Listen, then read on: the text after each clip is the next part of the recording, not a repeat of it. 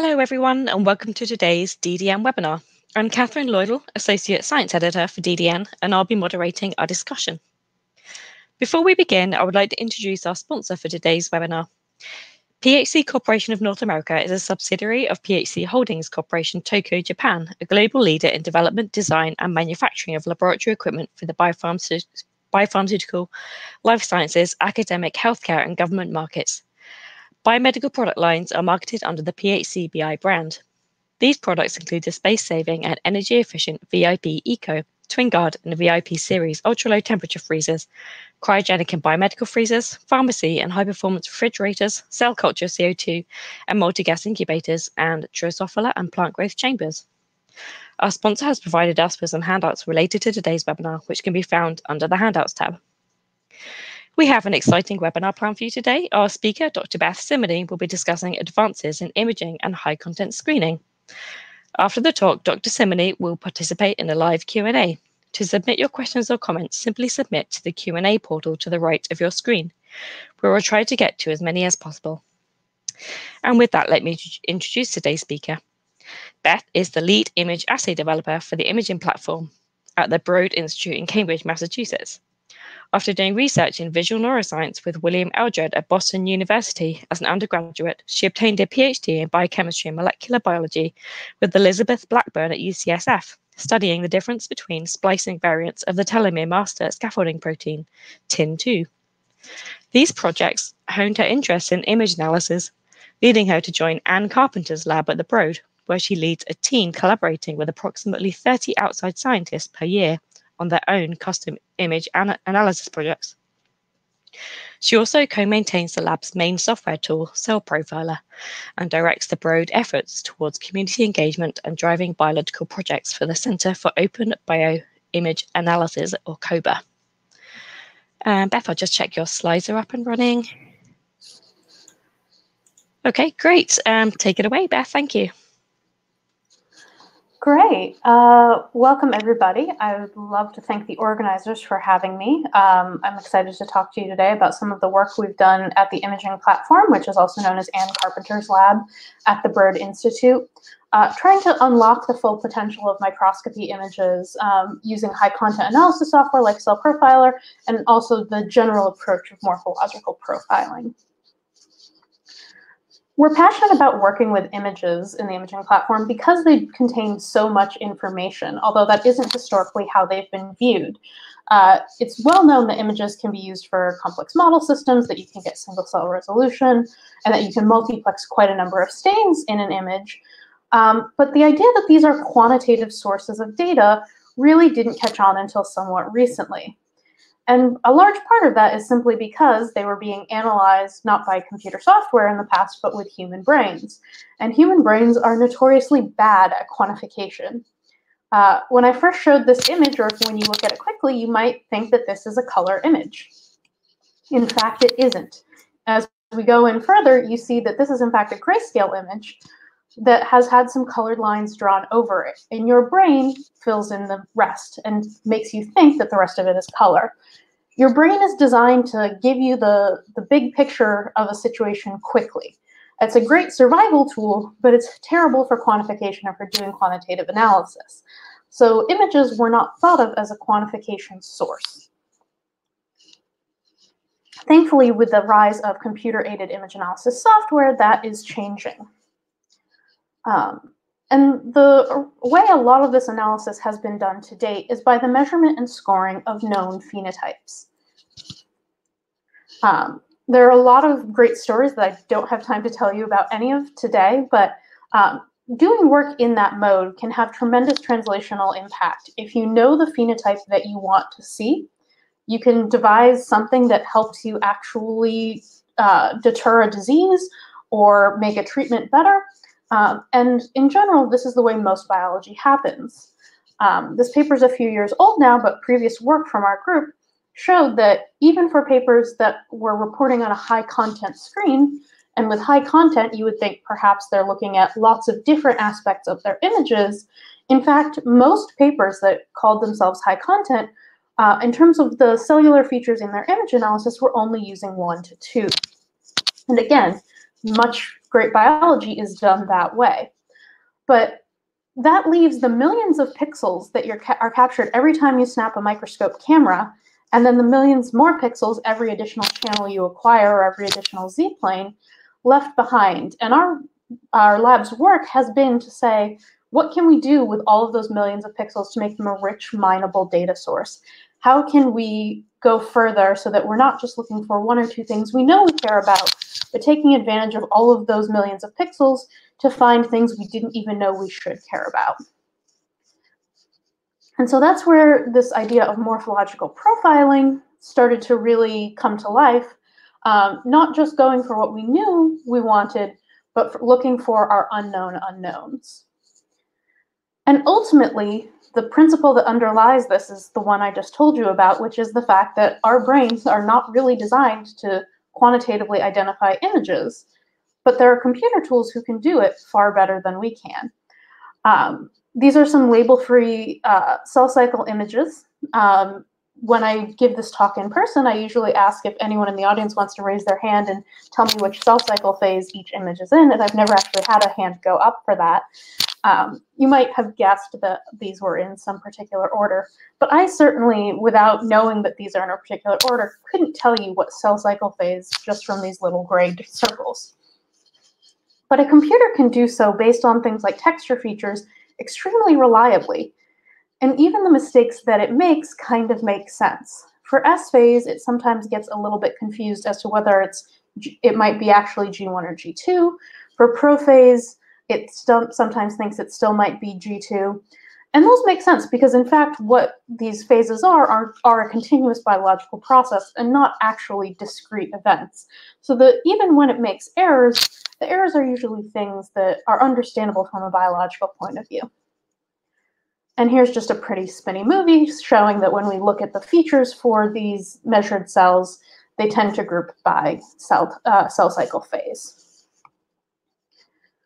So that brings us to the idea of doing morphological profiling, the idea of trying to capture all of these hidden things our brains can't even detect, by taking cells, treating them in some way, whether that's gene overexpression, knockdown, knockout, treating them with chemicals, doing some combination thereof, doing experiments in multi-well plates. And when I say multi-well plates, people tend to think of tens or hundreds, but one plate is fine. We can do this with relatively small numbers of samples, putting these on some sort of an automated microscope, doing a consistent automated image analysis, and extracting just as many measurements as we can possibly get our hands on. And that creates a morphological profile of the cell in the same way you might see something like this red and blue diagram and be thinking of gene expression, where genes are up and down. We can see if certain morphological features are up and down. And in the same way, we can then see how different features interact with one another, if they co-vary, and which ones are together in certain subsets of our cells. We can do the exact same thing with morphology measurements. The tool we typically use to do this is called CellProfiler. It's been out about 15 years now. Ann Carpenter and Ray Jones were the initial authors. And this is the rest of the team who's worked on it in the years since. This is a major reason I show this slide, is to give credit to my teammates for all the fantastic work they've done on it.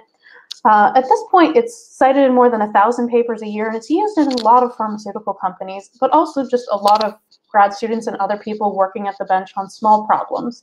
And we think that's because it's relatively flexible and usable, and also because it's free and open source. We did just have a CellProfiler release of our CellProfiler 4.0 about 2 weeks ago, so I definitely recommend you check it out. There's some fun things since our last 3.0 release. If you're not at all familiar with CellProfiler, let me tell you for just a minute what it is. Essentially, what CellProfiler is an image analysis workflow creation tool. Whether you have one image, 100, 1,000, 1,000,000, 10 million, CellProfiler works in essentially the same way. On the left-hand side, I have what we call a pipeline. And the pipeline is a series of image analysis steps, which we call modules, that are strung together in a predetermined, predefined way. I can do things like object identification, I can scale images or smooth them or do any sort of common image analysis processing task I might want to do. add measurements, create overlay images, and then save everything out. And the beautiful thing here is without the scientist in question having to learn to code to create a macro like you might use in something like ImageJ, here everything is done in this interface, so you immediately have a reproducible, reliable image analysis workflow that's applied to every image you load in. If you're working with small numbers of images, you can then run this all on your local machine. We also have modules in CellProfiler designed to export data for them being run in a cluster. So you can work on a small number of machines on your local machine and then apply it to however many plates of data you have somewhere else with a little more compute power. So this is the tool that we use for most of these morphology measurements, and we think it's valuable.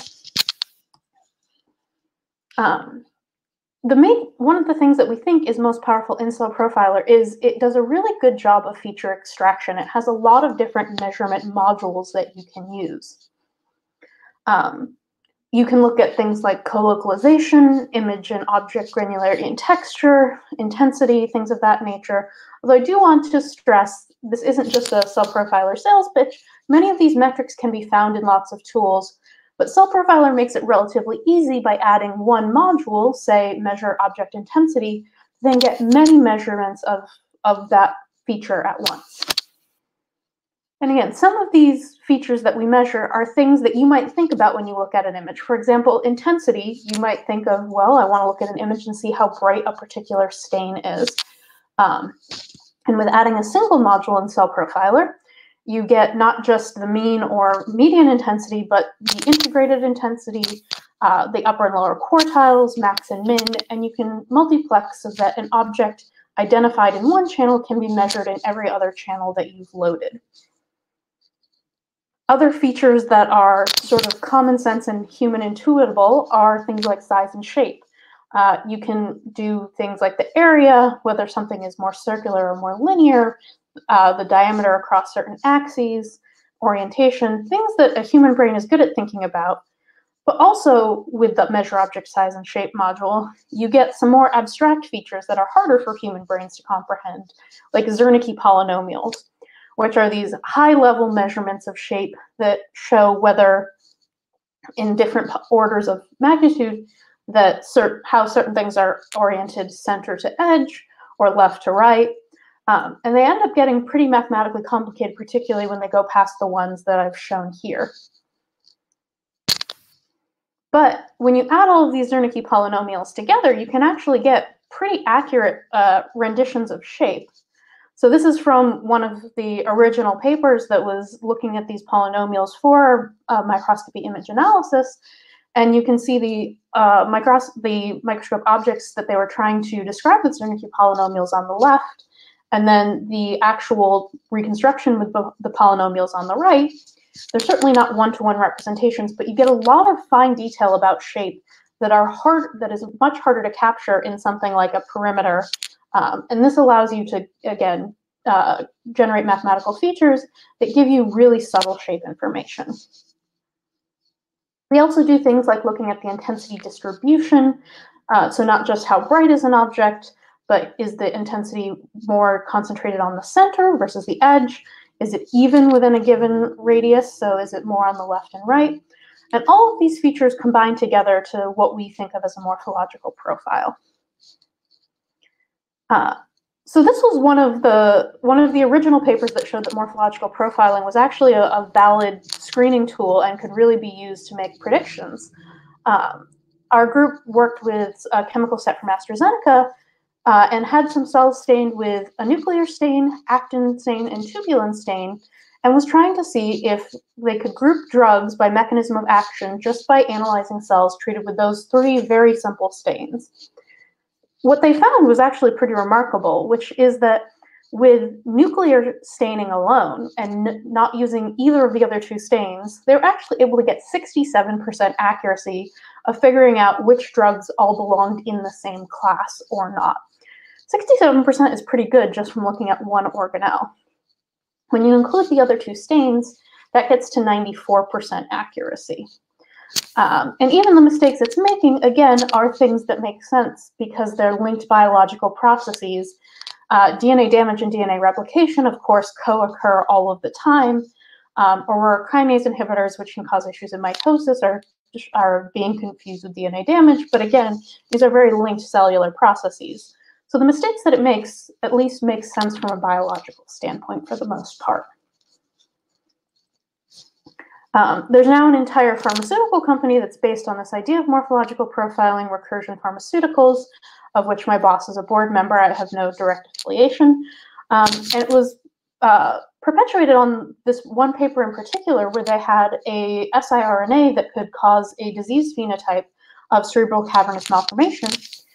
And what they wanted to do was test drugs to see it for this very striking visual phenotype that's created in cells when treated with this siRNA. Can we find drugs that when we treat with siRNA plus drug make the cells look like cells that have never seen the siRNA at all? And the really exciting thing that this paper did that was a little bit tricky is because this phenotype is visually quite striking, they showed the resulting images from the drug treatments to a set of human biologists to pick what they thought were the drugs that best reverted the phenotype to look like healthy. And they used morphological profiling approaches to do this. And then they fed mice the two different sets of drugs. And it turns out that whatever aspects of the image the human biologists were looking at were actually not as effective at predicting which drugs would actually treat the disease in the mouse as the things that the computer was able to pick up on, perhaps subtle changes in shape or intensity or distribution. Our human brains couldn't actually find the right phenotype, but the computer could. So since knowing that this sort of approach would really work, our lab has gone on to try to develop what we call the cell painting assay. The original version was developed alongside Stuart Schreiber's group. There's a protocols link here at the bottom for a Nature Protocols paper that's open. You can read the whole thing. But cell painting was designed to stain as many organelles as possible in the commonly available filter sets on commonly available microscopes using the absolute cheapest drugs we could find, or stains we could find. So the stains that are actually used here will be familiar to any of you who are wet lab scientists, things like Hoechst and MitoTracker and wheat germ agglutinin, things you probably already have sitting in your bench freezer anyway. And the idea is simply, how can we maximize the number of features we can measure from a single cell? Because if we can maximize the number of features, we can look for more and more subtle differences, even more than we were able to see in the sort of 1.0 version of this with the actin, tubulin, and nucleus stain. And this cell painting assay has come up with some really exciting approaches and some really exciting results. This is work from Mohammed Roban, who a few years ago was a postdoc in the group, now has his own group, and he was looking at gene overexpression of various alleles and whether or not we could actually group those genes into their known pathways simply from looking at cell painting data. And this is the cluster diagram that came out of that cell painting data. There's a lot here, so let me just zoom in on one aspect. And what you can see here is we have a lot of members of the RAF and RAS pathway all nicely grouped together. Next to those, we have a couple of activating mutations of BRAF and RAF, and those are not quite in the same cluster. So it knows that those are similar, but not the same. And so it can detect actually relatively subtle differences. And what Mohammed found is we found a lot of things like this, things that made sense and we could understand. And of course, that's always nice to find things that you already know are true. But obviously, we don't want cell painting to just tell us things we already know. We want to ideally be able to use it to discover new connections. So Mohammed and Shantanu looked at the various pathway interactions that came out of this study by comparing which clusters looked very different from one another or very similar. And most of what they found, again, was already known, but they found at least one, an anti-correlation between the NF-kappa B pathway and the Hippo pathway that was previously unreported in the literature.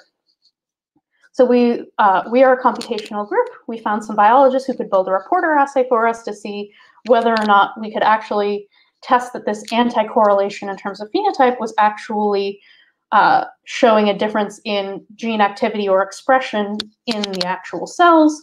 And obviously, I'm telling you this story. So when they built a Hippo pathway reporter, when you overexpress different NF-kappa B pathway members, expression of the reporter goes way down, indicating these genes are actually anti-correlated, and that was something we could tell just from the morphologies looking relatively opposite. So that was super exciting. This is some unpublished work that's currently being led by Marzia Higi, a postdoc in the group, looking at disease states and trying to see if we can do similar things. And this is in patients with different psychiatric disorders.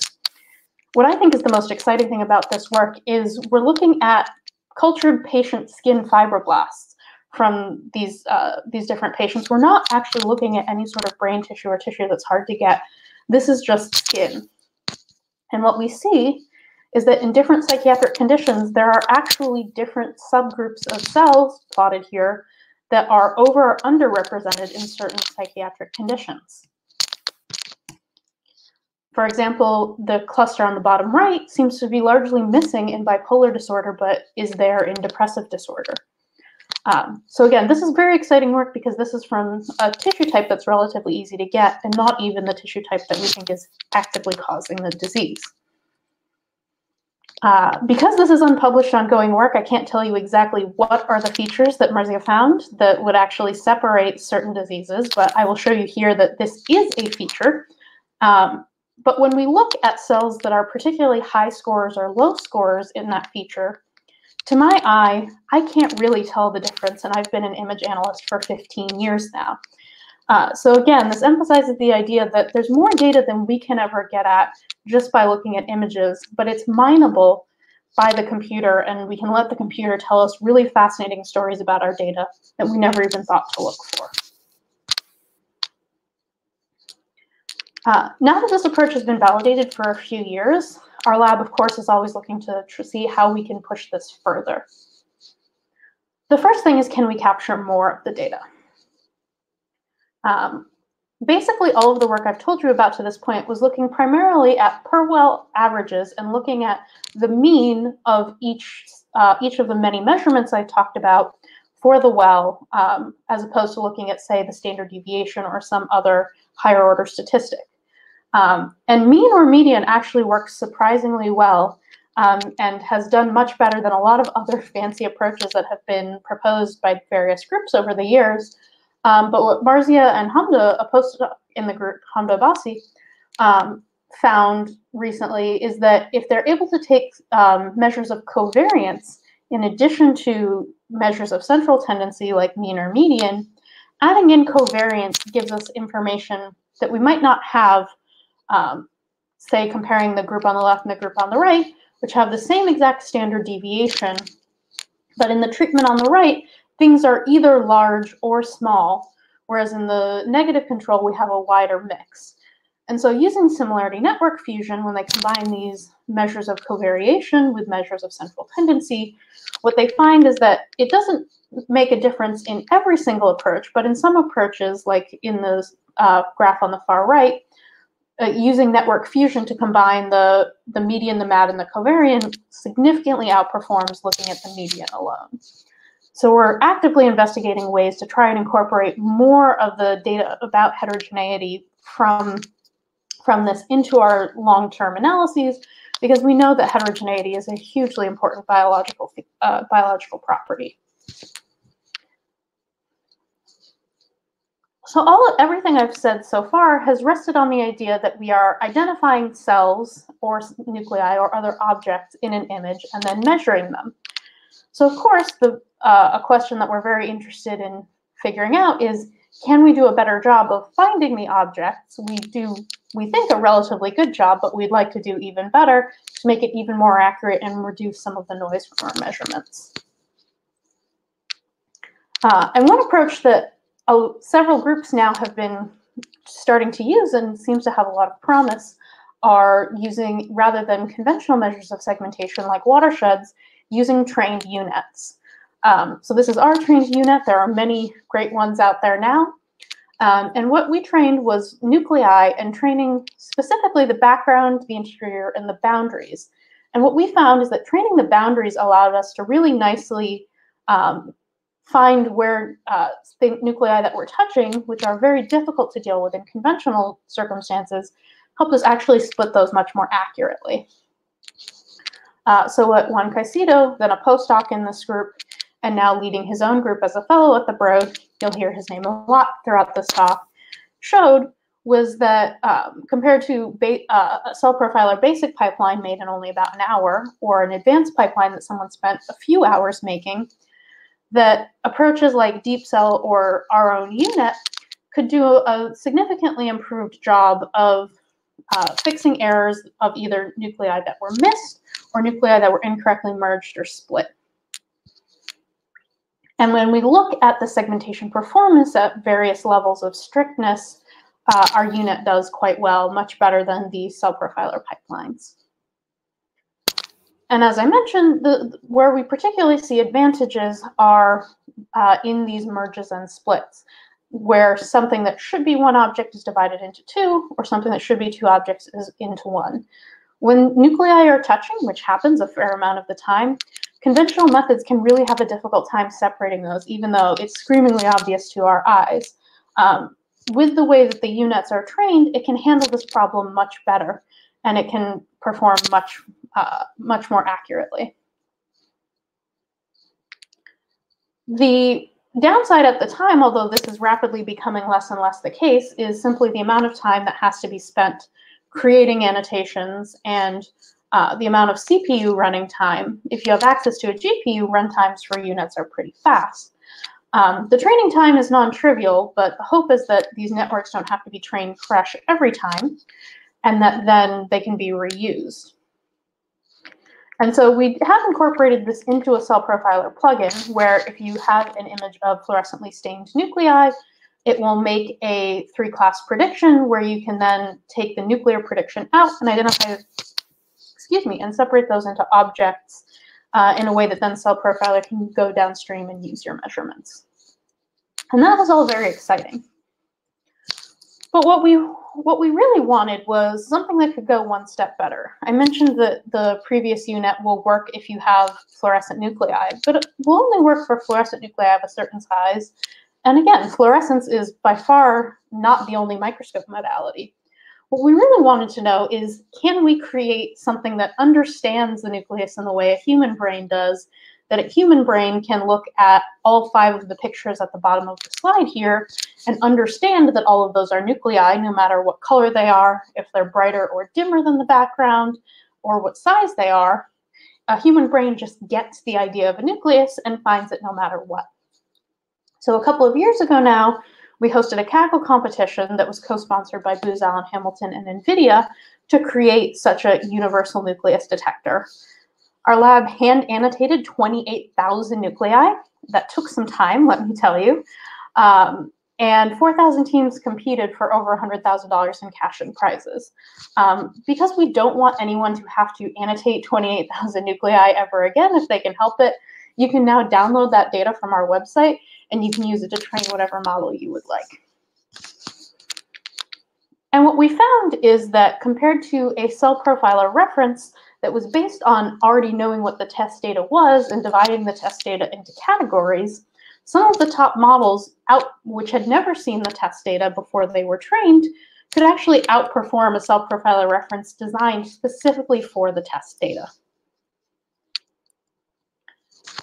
So what we found was that while a CellProfiler expert can work perhaps much faster than a CellProfiler novice or someone who's making UNets and has to train all their data from scratch and gets a much more accurate result, that if we take the top performing model and apply it to our test data without having to reconfigure it, it significantly outperforms the CellProfiler reference in most categories.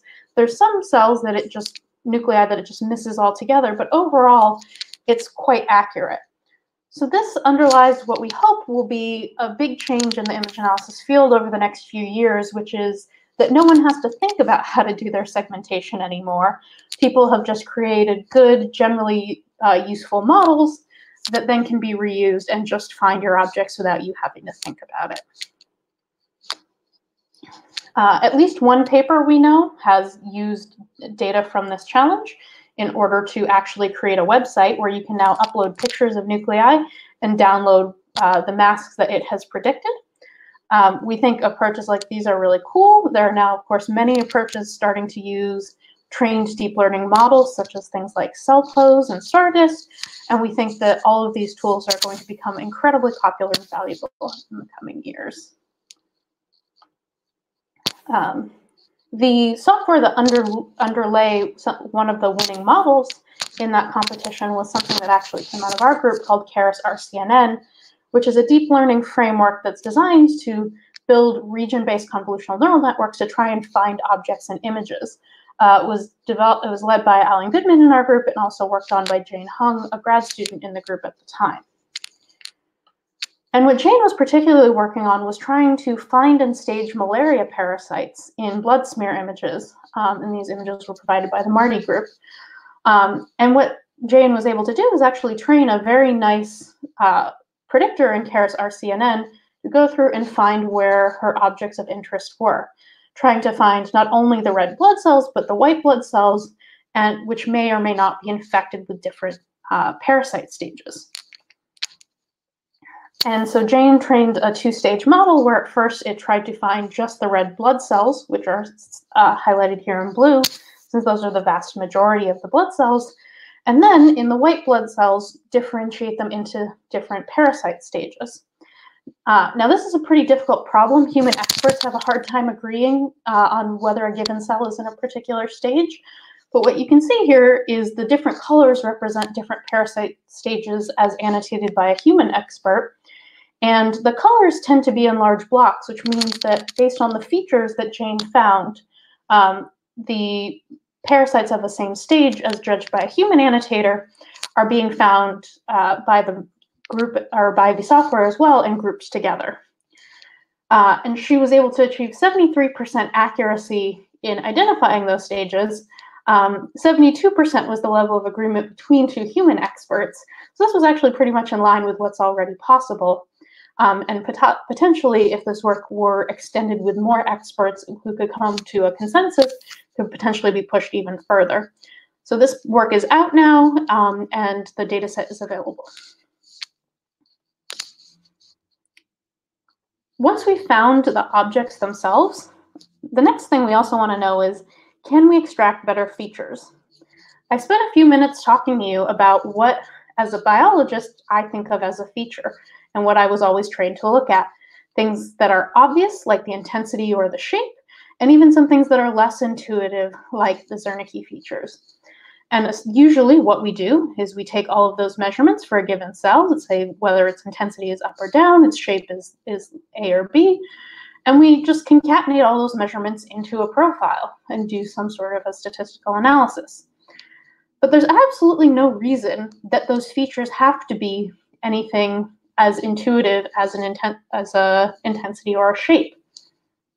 We know from our segmentation work and from work other people have done with deep learning that deep learning-based features can actually be just as valuable for classifying images and for generating features as conventional features such as intensity and shape. So if you've always been wondering what deep learning is the whole time I've been giving this talk, and you never were quite able to ask, let me give you the 2-minute introduction to how it actually works. I definitely recommend you go to playground.tensorflow.org to play with a demo that's very like this, although I would set aside an hour or two because it can be very addictive. And essentially what a deep learning-based model is doing is applying different filters over the objects, and then it's connecting each filter more or less strongly. This will become more obvious what I mean in a second when I show you the results of training a network. Here it's trying to learn the idea of a spiral based on these initial ideas of features such as orange should be on the left, blue should be on the right, orange should be on the bottom, blue should be on the top, things of that nature. And here it is after trying 1,000 times to combine these features in different ways to see if it can learn the shape of a spiral. And you can see after 1,000 tries, it's not quite perfect yet. It doesn't really have the underlying idea of a spiral, but it's pretty close to actually fitting. And what you may notice if I toggle back and forth is that the connection lines between these different, what we call neurons, which are just filters, are now very different widths. Some of them are very, very wide and some of them are narrow. And that just refers to essentially how good a job a given filter is doing at creating this ultimate shape that we want. So we call the thickness of these lines weights. And a feature can either have a high weight or a low weight depending on if it should be emphasized or penalized in terms of accurately predicting the output result. So what Juan did was try to see if he could overcome some things that are problems for conventional image analysis, like batch effects, by using deep learning to do something that on the one hand sounds actually kind of stupid. He tried to train each cell to predict what chemical it was treated with. Now, I say this sounds kind of stupid because we already know for each cell, we know which well it came out of, and therefore what chemical it was treated with. We're trying to get it to learn something that we already know. But what this does is create what's called a weakly supervised network, which says that while we ultimately don't care that the cell is going to give us a prediction of what chemical it's treated with because we already know that answer, we know that it's going to train a network that learns features about cells that are ultimately valuable if we end up getting good performance on this chemical guessing test. Now we can take these feature layers and the weights between them as measurements, and we can stack all those measurements and see which ones predict if certain chemicals are same or different in exactly the same way we can of more intuitive measurements such as a size or a shape. Ultimately, in the end, these are all just numbers in a computer, and these deep learning-based numbers are just as useful in making predictions as the numbers that we were trained to think about as biologists. So what Juan found is that this weakly supervised approach actually works extremely well. And in that analysis I told you about at the beginning, that we were able to get 94% accuracy using classical features, Juan was able to get 97% accuracy and get it 700 times faster.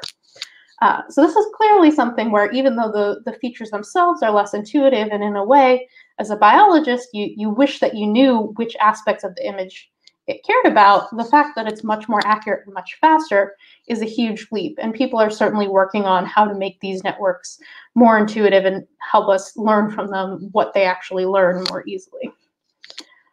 So Juan, with some interns, has been working on a tool called CellProfiler that you can check out, which applies these sorts of networks to create features. In just the last few minutes here, I want to talk about the kinds of new experiments we can imagine coming from this. The fact that we can create these sorts of profiles creates really fascinating possibilities for future exploratory work. So one thing that we can do is we can simply compare all of the profiles we've ever accumulated to see if any of them, in the same way that Mohammed looked for if certain overexpressions grouped by known pathways or not, we can take gene data and chemical data and compare them to see if, for example, MAP kinase inhibitors look anti-correlated with MAP kinase overexpression. And while this work suffers from some issues with things like aligning batches of data that were taken at different times, potentially on different microscopes, we have some preliminary success here that we think means that this approach is actually going to work very well going forward. And I'll talk to you in a couple slides about some of the ways we're going to work to try to overcome some of those problems. I said that our cell painting assay and morphological profiling was designed to be done as cheaply as possible with the easiest possible reagents to acquire. And this is a project that has bounced around our lab for a few years, but recently has been put on bioRxiv by Greg Way, a great new postdoc in the group, looking at cell health, what we call our cell health assay, which is a panel of dyes that are specifically designed to look at cell cycle and cell viability, and comparing those with cell painting assays to see, can we actually train a network that when we look at the same chemical applied to cells and then look at either their cell painting outputs or the cell health outputs, can we predict what the cell health assay outputs would have been just from looking at cell painting images? So essentially here, this is a linear regression model for each of the different cell health phenotypes, things like what cell cycle phase is the cell in, how viable is it happy, is it unhappy? And so when Greg ran these various models, what he found, and I've cut off the text of what each individual thing is simply because it makes the figure really busy, but for various categories of kinds of cell phenotypes we might care about, things like death, viability, and cell cycle phase, in some senses, it does a very good job of predicting from cell painting data, which is cheap and easy to get, what the cell health phenotype would have been, or is when actually collected, in very strongly predictive ways. It doesn't work for every phenotype. You can see that some of these actually have negative predictive value once they're trained, but it means that we can do a cheaper, simpler assay and use it to actually, and depending on our phenotype, with some reasonable level of confidence, actually predict a much more difficult, more expensive assay to do. And this isn't just theoretical. We, in a collaboration we did in the past with Janssen Pharmaceuticals, found a similar thing. In that case, they weren't just even looking at two different kinds of imaging assays, but in fact, comparing imaging assays to really any other assay result. So if you have any assay at all that you do that's difficult to scale because it is expensive or time-consuming or requires mice or requires anything that is just difficult to scale, what they found is in at least some cases, if you compare it to image measurements, you can find image measurements that predict the output of your assay. Again, it doesn't work all the time, just like with the sort of image assay to image assay, but it definitely works some of the time. And what Janssen did that I think is extremely cool is they didn't actually run any new imaging assays for this work. They used old imaging assays they just had sitting around that were not even necessarily the best stains for the different kinds of assays they wanted to predict. This is a really general approach. What's exciting is then if you have lots of imaging data, say you've run your cell painting assay on a lot of different compounds, once you've trained this classifier, if you have a classifier that works, now you can do some sort of in silico second round hit selection where you can try to say, all right, if this particular shape feature predicts the success in my expensive, hard to do assay, let's look at all of the chemicals we've ever looked at that actually generate that shape feature. And in our second round of screening, let's use those to see if we can improve our hit rates. And when they were able to successfully train the classifier, what they found is they got vastly improved hit rates. Now that requires having a lot of data. So one thing we're doing right now is just working to create a lot of data. Right now we have a consortium that's underway here that we call Jump Cell Painting. And the idea is to create the world's largest public cell painting data set so that we can help in the same way that you can download lots and lots of genomes online, you can be able to download lots and lots of morphological profiles. We're working with 7, I think it's now more than that, pharma companies and various scientists at some nonprofits as well to create literally hundreds of thousands of compounds of morphological profiling data, as well as some changes in gene expression. And those, once we have all of those created, they'll be released to the public after an initial embargo, which means that anyone who has done any sort of cell painting assay following our standard protocols that we've published can compare their favorite gene overexpression or knockdown or their favorite compound to this large reference set. And we think that that will help really make this morphological profiling approach work for anyone, no matter what scale that they're working on. The very last thing I just want to briefly mention that we're now working to do is to start using this in pooled screens versus arrayed screens. Pooled screens can be very powerful because instead of having to make, if you want to screen 10,000 genes, 10,000 viruses, you can make one giant pool of virus and apply it to your whole plate and then try to figure out essentially which viruses are over or underrepresented. This has been known, of course, for a while now, and the pooled screens can give you really awesome, fascinating things. You have to be able to relate the process of interest, though, with the enrichment phenotype. And this has been hard to do in some imaging conditions. So working with the Blaney and Neal labs at the Broad, the Blaney lab was able to create an in situ barcode sequencing approach that works really nicely in their hands. And so allows you to read out the barcodes of a particular genetic perturbation actually in situ on a microscope slide, so that you can know a particular cell, which has a particular morphology, has a particular genetic alteration as well. And we're working with them now to create a version of cell painting that works alongside those particular dyes that they use for their in situ sequencing approach, so that we can combine the power of morphological profiling with the ability to scale of pooled sequencing. And that's work that's ongoing and is very exciting. If I haven't bored you to tears at this point, what you're hopefully thinking is, how can I learn how to do this stuff and where can I go for help?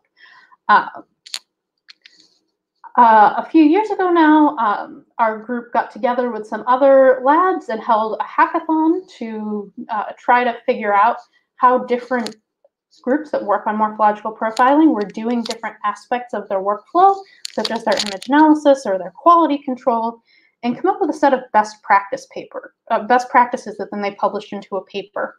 So you can read that paper at Nature Methods. It's a couple years old now, but the general principles are the same.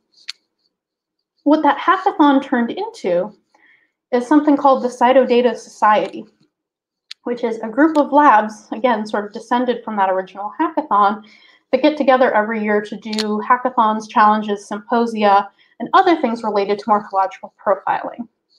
They have a conference next month where things like this will be discussed. I believe the abstract submission deadline is today, so if you think you want to participate in the symposium there, get your abstracts in today. But it's a really great group of people if you want to learn the approaches that are being done here. If you have questions about image analysis in general, I'll direct you to forum.image.sc, which is the open source scientific community image analysis forum. It was started by a merger of the ImageJ forum and the CellProfiler forum, but we now have literally dozens of open source image analysis tools that are represented by their creators or their maintainers on the forum. There are things like conference announcements and job opportunities posted, but also you can just upload a picture and say, I have a picture, it looks like this is what I want to know, how do I do it? And you have representatives from dozens of open source software tools who will help answer your question and who can help you find the best image analysis methods for your question. And finally, as was mentioned at the beginning, our lab has now created a new initiative along with Kevin Elisari's group at University of Wisconsin-Madison that we call the Center for Open Bioimage Analysis. And the idea is to create an open source image analysis community in the US that helps create new tools, makes things like those deep learning tools that I mentioned easier for everyone to access, and also do training activities such as seminars and workshops to make it easier for people to learn how to do what's already possible. So you can keep an eye on our website or on our Twitter account. We also post to that image analysis forum, and we hope to have many hackathons and things in the future where people can get together and participate in image analysis conversations. I'd finally just like to thank the rest of the group. I presented a tremendous amount of work here, almost none of which was done by me. It was done by a large group of talented people. Our biology collaborators created all of the images I showed. As I said, we're a completely computational group, so everyone else has made the images. And would like to, of course, thank you guys for your attention and the people who gave the money to support all this work. Thank you very much. Okay, thank you so much, Dr. Cimini. Now, in the time we have left, let's get to our listeners' questions. So you just kind of answered this question, but is there a steep learning curve to learn how to use CellProfiler, and are there actually online tutorials available? So we hope there's not too steep of a learning curve. With any piece of software, the balance between power and intuitiveness can be very difficult to manage. On our COBA YouTube page, we actually have a number of tutorials on how to get started with CellProfiler. I apologize, some of them are by me, but we have a bunch from different members of the group. And we have a bunch of written tutorials as well if you prefer that to videos. Okay, wonderful, thank you. Could CellProfiler be used for yeast colony classification? Yes, absolutely. And in fact, if you go to our website and you click on our example pipelines, we have one specifically designed for yeast colony red-white classification. And you could use it for any other yeast colony classification you wanted as well. Okay, fantastic. Thank you. Could CellProfiler also be used for imaging flow cytometry? And if so, is there like a recommended workflow for this? Yeah, so actually, if you go to that same example page on our website, the images I showed near the beginning with the different cell cycle phases came from some image flow cytometry work that Min Doan, a fantastic postdoc in the group who's now moved on to an industry position, did to help create these workflows. So we have some scripts on the example page of our website that will show you how to take the data that comes off the imaging flow cytometer, turn it into a format that CellProfiler is more comfortable with, and then walks you through how to do measurement and downstream analysis of imaging flow data. Okay, fantastic. Thank you. Are there special considerations to take into account for cell painting in terms of like fixation times or certain stains that will work better to help avoid background? Great question, great question.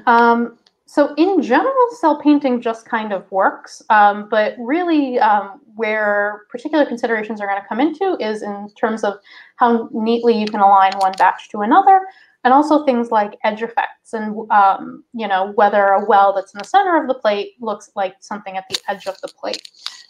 Because cell painting and morphological profiling are exquisitely sensitive, we find that they can really show things like well effects. And so special care has to be taken in either sort of designing your setup to use things like a high humidity incubator so that the cells don't dry out if they're in wells at the edge.